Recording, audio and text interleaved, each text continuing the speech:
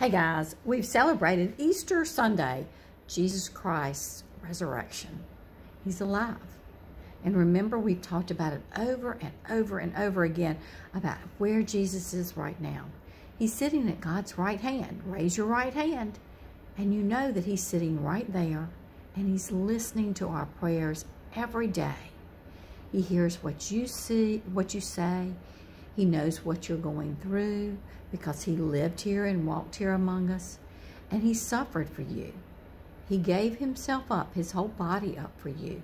He went to die for you, for your sins, so that one day when our earthly bodies go away, we will be able to live eternally with God forever and ever in the new heaven and earth when it comes together again. What a wonderful promise it is, and what a wonderful thing that God has done for all of us. We can't ever even begin to thank him enough.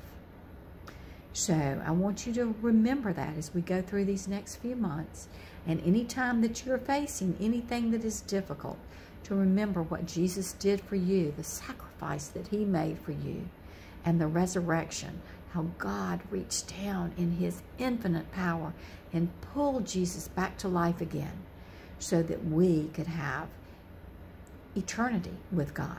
When God looks at us now, he doesn't see us with all of our sinfulness.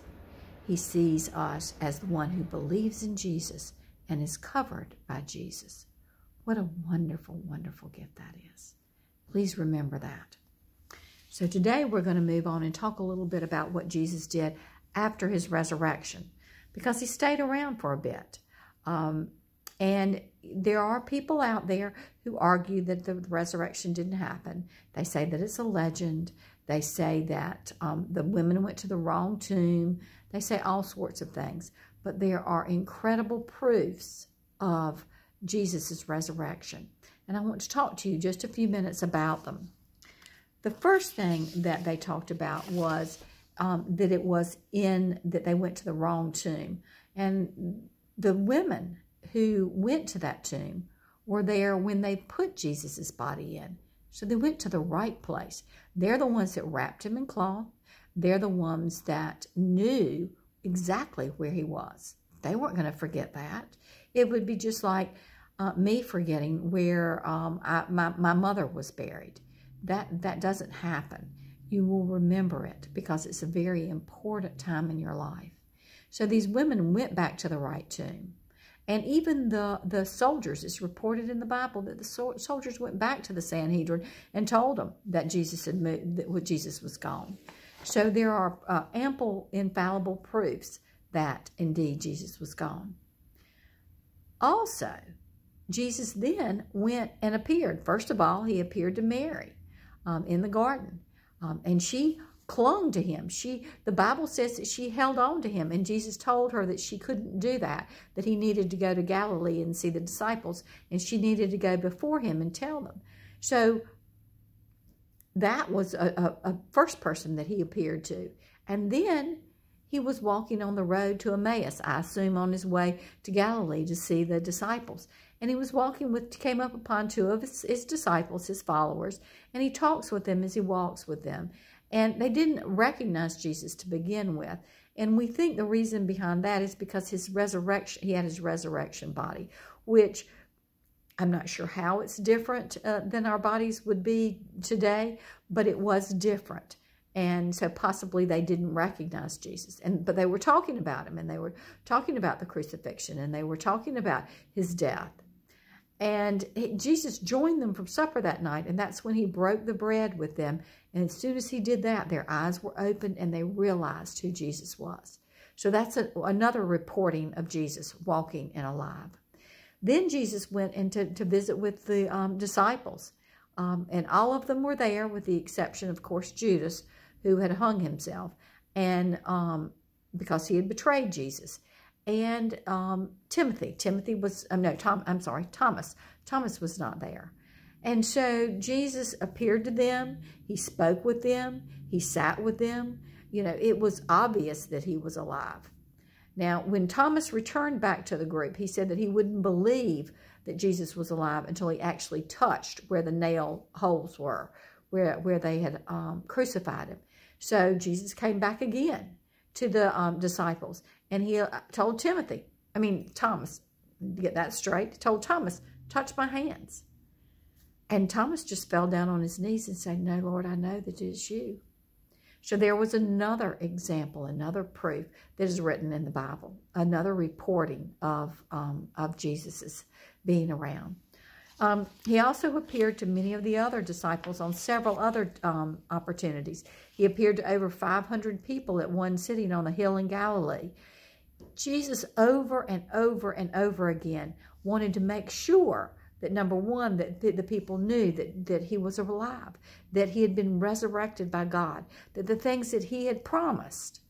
If you'll remember, he told the Sanhedrin that the temple will be torn down. You will tear down this temple in 3 days, but it will be resurrected in those 3 days, that it will come back to life. And he was talking about himself. So Jesus made sure by virtue of his appearances to the people that they knew that he was still alive. Now, was it, people's imaginations?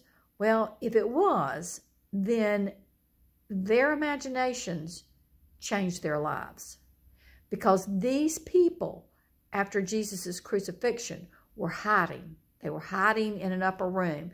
They were afraid of what might happen to them next, because they were afraid that they were next. But after Jesus appeared to them, after he spoke to them, after he explained to them what was happening, they became the boldest, the most daring, speaking people in favor of the gospel of Jesus Christ. They are the ones that started the church, on which the church was founded. It wasn't founded on imaginations. It was founded on truth, the truth that Jesus was risen. And then also, we have to think about, not only did they find the church on it, build the church on it, they also gave their lives up. All of the disciples, with the exception of John, were crucified or were killed in some way. They all gave themselves for Jesus. I don't know about you, but I don't believe I would give myself up and fight the battle like that for my imagination. Jesus changed their lives. And then there's a matter of Paul, as we will talk about later.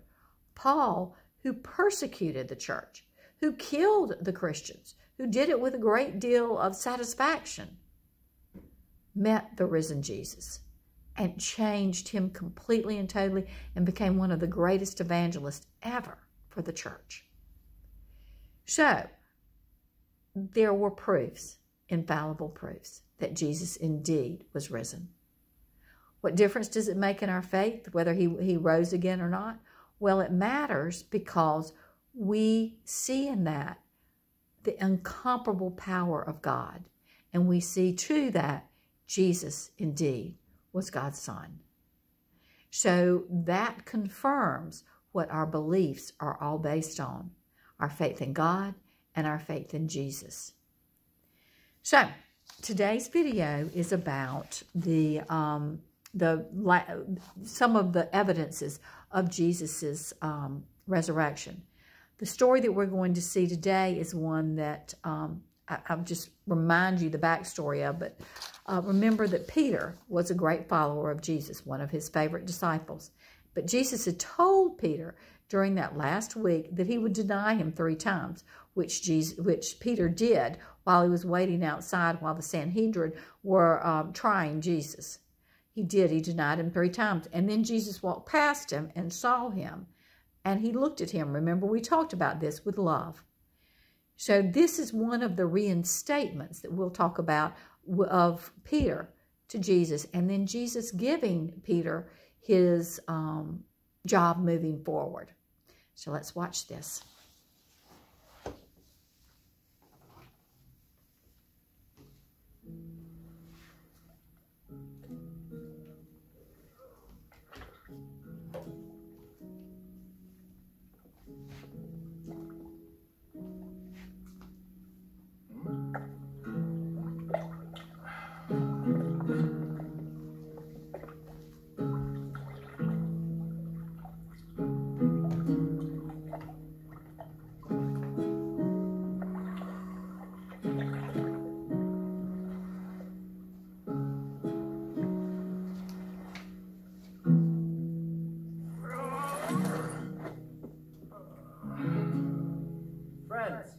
Have you caught any fish?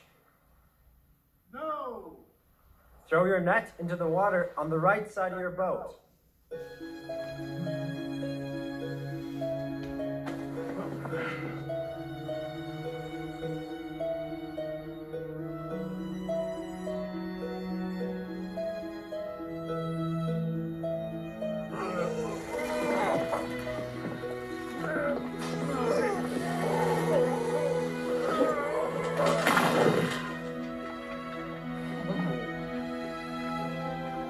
Peter, it's the Lord.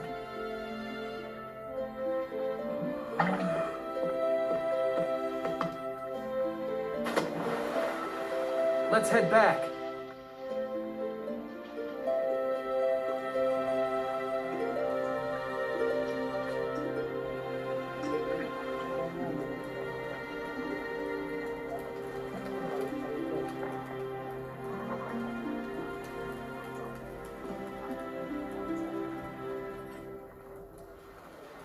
$153. We've never caught that many fish in one haul.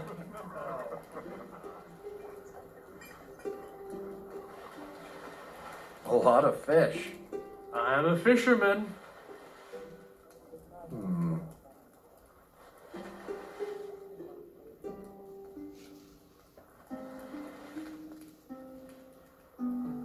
So Simon Peter, do you love me more than these? Lord, yes, of course I love you. Then take care of my lambs. Uh-oh. What? When Jesus first came here to call us, what did he say we'd learn? To be fishers of men. Forgot about that. Again, Simon Peter, son of John, do you love me? May a curse fall on me if I'm not telling the truth. I don't know that man. Yes, Lord. You know that I love you. Then take care of my sheep. 3 times. You think he'll ask Peter again? Simon Peter, do you love me? I don't know that man.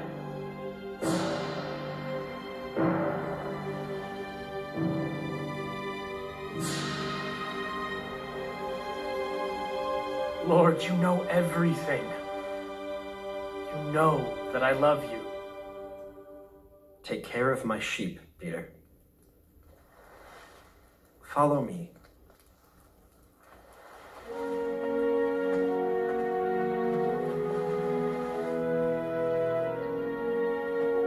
All power in heaven and on earth is given to me. Make followers all over the world and baptize them in the name of the Father and the Son and the Holy Spirit. Teach them to obey everything I have told you, and I will always be with you.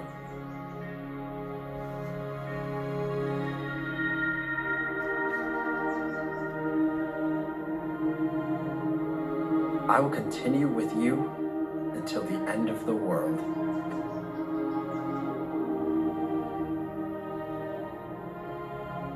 And then he was gone. Jesus was returning to his Father in heaven. And those men and women did change the world. Jesus sent them the Holy Spirit to help spread the good news. And that same Spirit is still with us today, helping us to live for Jesus, and helping us tell the good news that he is alive and preparing a place for us in heaven.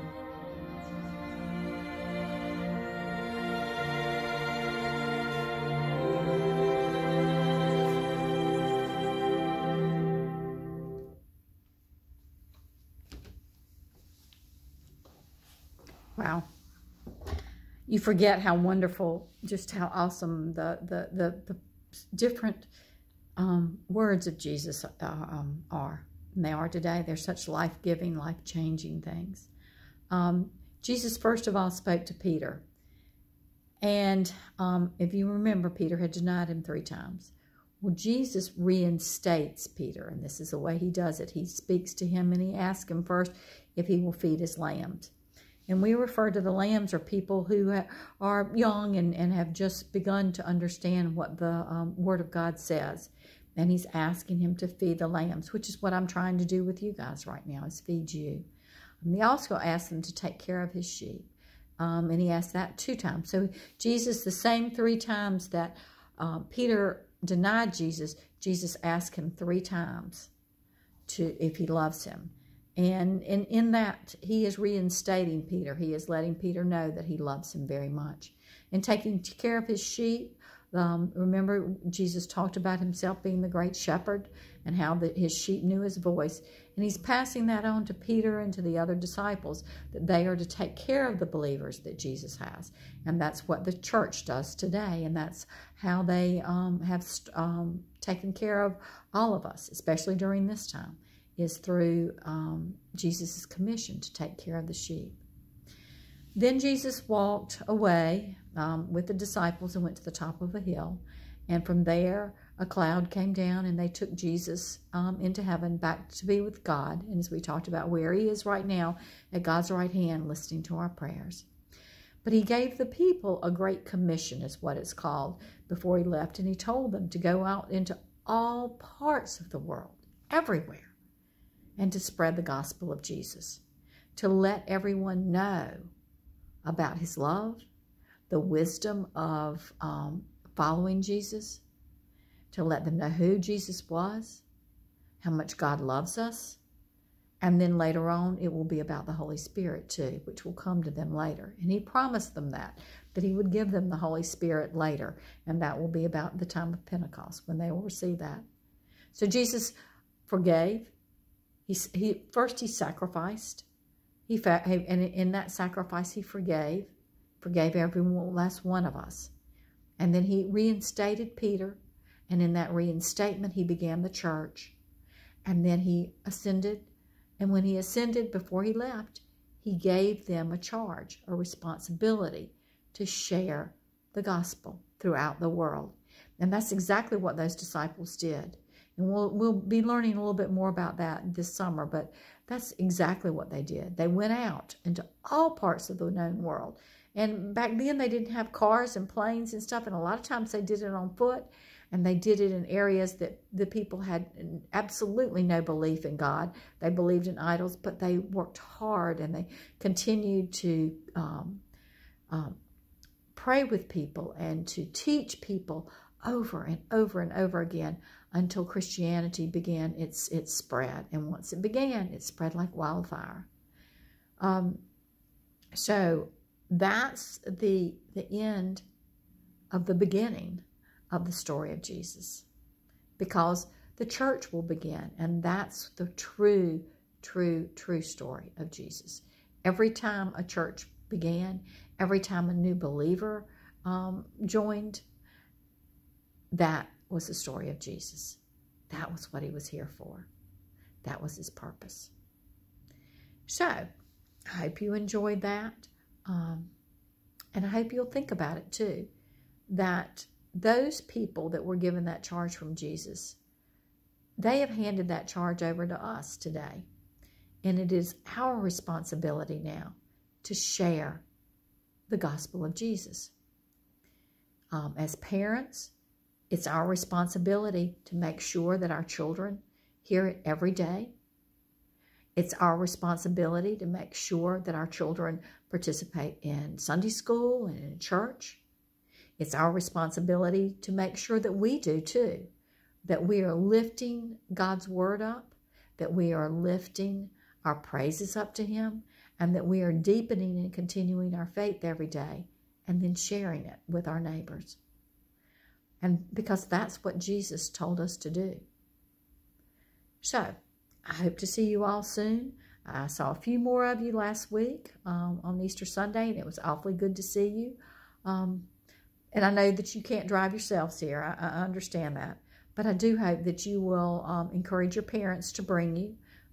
And we look forward to seeing you again. Y'all have a blessed week.